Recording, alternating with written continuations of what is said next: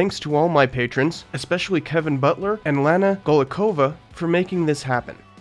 Hey, Cypher here, and I finally watched American Animals. I did so just for fun, but afterwards I knew I needed to talk about it here. This film is about a bungled heist from 2004 in Lexington, Kentucky at Transylvania University, or Transy as locals call it, which is the oldest college east of the Alleghenies since its founding in 1780. The library's special collections holds some treasured books, most prominent of which was a series of ornithological paintings. Simply titled Birds of America, this naturalist named John James Audubon had traveled across the United States in the 1820s and 30s. He had some help, but most of the paintings were his. A rare double elephant folio edition of these prints were donated to Transy by Clara Peck of New York in 1982. Along with it were some other Audubon prints, such as the viviparous quadrupeds of North America. It's these valuable prints for which the movie is named.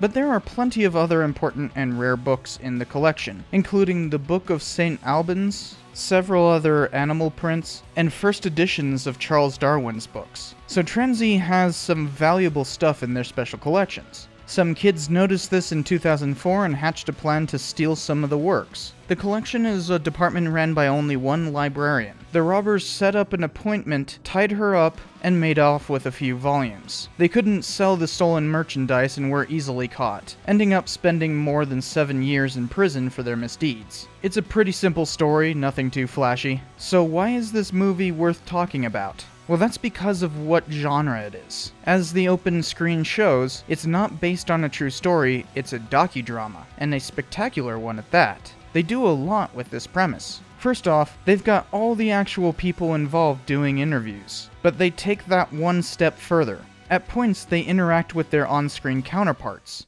So this is how you remember it? Not exactly. But even further, they argue about whose version of events are correct, sometimes changing minor details, all the way to possibly fabricating an entire chunk of the story. All of that is laid bare, and we're simply told by the leader of the gang of misfits, I guess you just have to take my word for it. Now that's incredible. It's not just the unreliable narrator excuse. I think that's an easy cop-out for the laziest of screenwriters, and does nothing to help the viewer discern what is to be taken seriously and what isn't. No, the movie delves into that, with a climax that casts doubt on the main narrative. It's amazing to see and does more than merely having a twist. What a twist! This is showing something not only about filmmaking, but how history itself is made. Too often do I see denialists use a granule of doubt to ignore important and difficult history, and this shows how such a granule does not disturb the facts of the matter. Now this is a bit of a spoiler, so you've been warned. Anyways, one part of the story has the leader go to the Netherlands to meet with some sketchy art dealers, but the rest of the gang dispute the authenticity of this. That's most likely he just made the whole thing up. Did it happen? We simply don't know. Considering the heist itself was based on a lot of movies, going so far as to actually call each other by Mr. Pink and whatnot, as though they've watched Reservoir Dogs too many times. So the film, of course, indulges in that genre to make it exciting, while simultaneously emphasizing the folly of everyone involved. What we do know is that the only person who could know says it did happen. I guess you just have to take my word for it.